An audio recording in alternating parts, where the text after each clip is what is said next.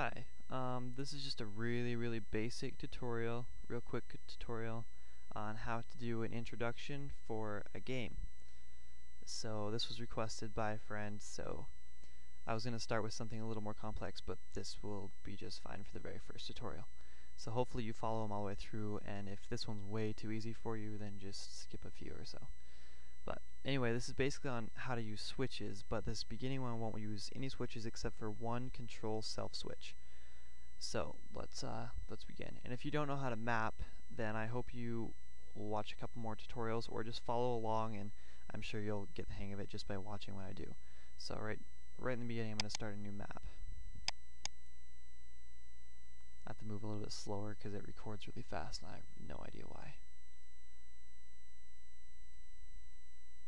Call it intro, and I just like to make it as small as you can get it because it's just easier.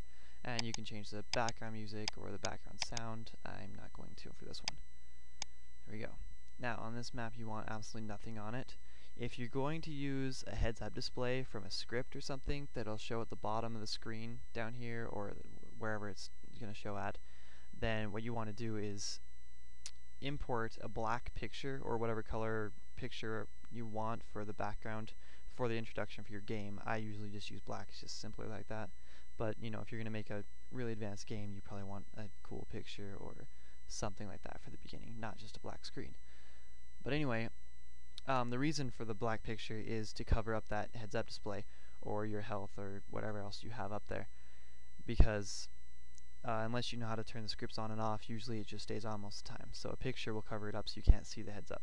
Anyway, I obviously don't have any scripts in right now, and I'm not going to teach you anything about scripts because I don't know much. So I'm going to start out here, and what you want to do is make a new event just up in the corner somewhere, it doesn't really matter.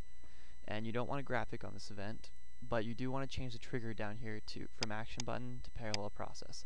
And what that's going to do is make the event run as soon as the map is reached, so as soon as the game starts. Then you click on event over here so you can add a couple commands. And what I like to do is just do a wait under your timing on the second tab here, just kind of so it doesn't just start so suddenly. And 60 frames is a little long, so I'll just do 35 just as a random number. And all that's going to do is just, you know, so it doesn't jump right into the text, it'll just give you a second to collect yourself. Next, I'm going to add some text. Oh, you know what? Cancel that. Next, I'm going to add under the second tab here, set move route. It's under movement. And what you're going to do is make sure this is on player, not this event, but on player. And then you want to change opacity to 0. What that's going to do is make it so you cannot see your character there, because you don't want your character standing in the middle while you're trying to do the prologue. And all this should be okay, exactly how it is. And underneath the change opacity, then you want to add your prologue. So if you wanted to do this whole long epic story about how, well, anything, then you put that here. I'm just going to write welcome to the tutorial. Wow, I can't talk and type at the same time, or it comes out strange apparently. Change this to transparent and put it in the middle just because I like it like that. I don't want a face graphic on this one, but you could do a face graphic if you wanted to. Alright, next what I'm going to do is transfer player to the first map. And I'm going to remap this eventually, probably in the next tutorial, so I hate the ocean and the whole huge map isn't going to work. But anyway, just pick a place to send him to. You'll probably have a map ready by the time you get to this step. Anyway, and what that's going to do is just send you to the next map. Okay. Now on this map, what I'm going to do is just over here in the corner, if I can get to the corner, make a new event, set this one to parallel process also, and on number 2, set move route, change opacity, change it back to 255, make sure it's on player, that should work. And what that's going to do is make it so you can see your character again.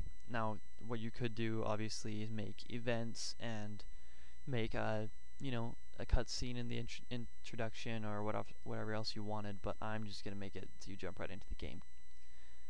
So turn that on, and then what I do here is make a new event page and set the condition to self switch A.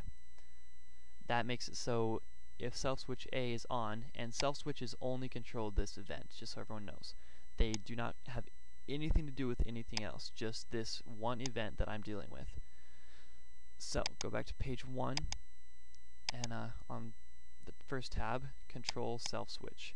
Make sure A is on. And what that's going to do is, after it changes you back to visible, back to the opacity to 55, then it's going to turn the self switch A on, which will take you to the next page. Make sure the trigger is on action button, so the only way you can activate everything that's in this list of event commands is by, pressing the action button over this tile over here. But it doesn't matter because there's nothing here anyway, so it's not going to do anything for you. It's just so you don't keep turning yourself visible. And not that that would hurt, but it's probably going to slow down your game quite a bit if it keeps looping this same command over and over again. And that should do it. Maybe I'll throw a little grass in here just so you can actually walk around when you get there. And make sure you set your, I should have told you this in the beginning, set your starting position on the introductory map, because if you don't, then it'll just start you on the other map and you'll skip the introduction. Alright, I'm going to test play this.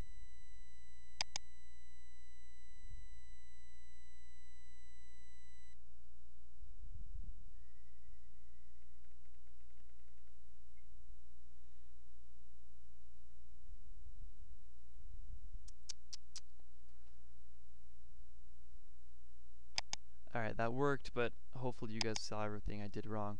I made it wait, and then it changed him invisible. What I want to do is cut that and paste it above the wait, so you don't wait 35 frames before your character disappears. That was kind of dumb on my part. Sorry. And now I'm going to turn down the volume because I was really loud, and then test it again.